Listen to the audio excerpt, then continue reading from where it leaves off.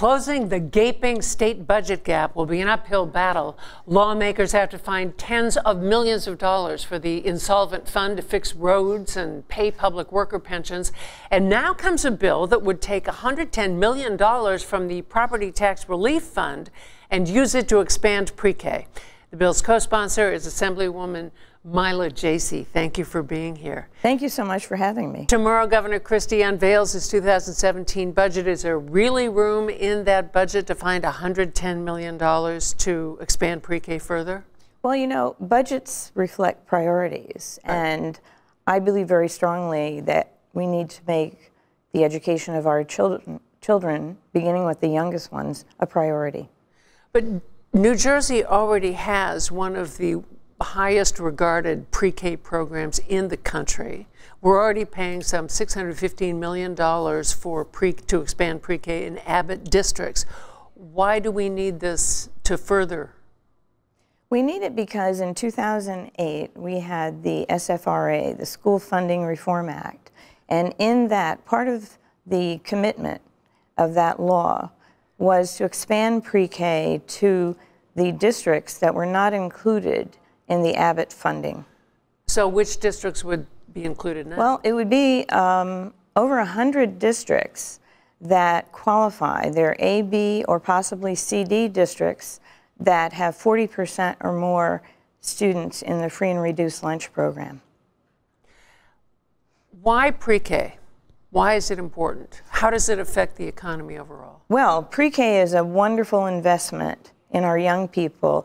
Money spent in the early years saves us money down the road.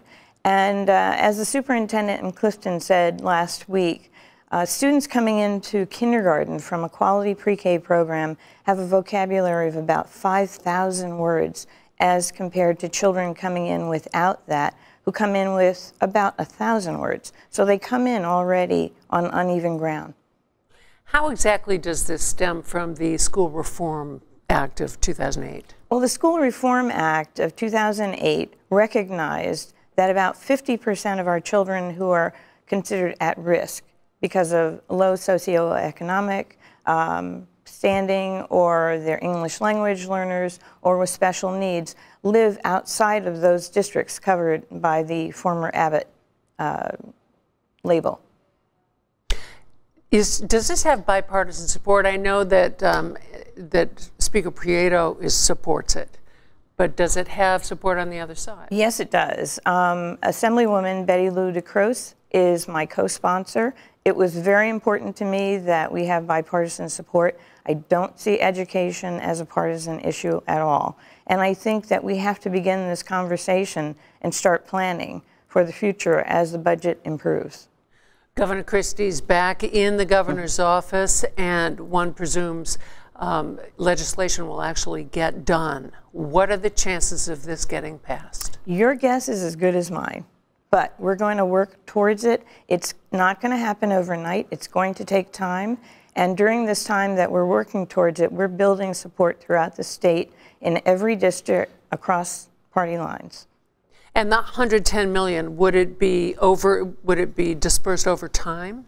Yes, the $110 million would be to start, and money that's not spent in the first year would be carried over to the following years. Yes.